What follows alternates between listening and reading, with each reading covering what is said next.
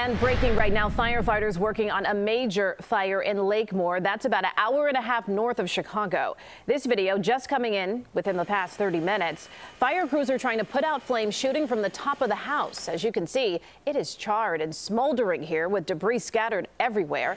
Looks like what may be left of a vehicle inside. It's very early in the investigation. We can tell you, though, that the house is on North Rushmore Avenue. It's unclear if there are any injuries. And Chopper 2 just arrived on the scene here. You can see a view from up above. We will update you once we get more information on this fire.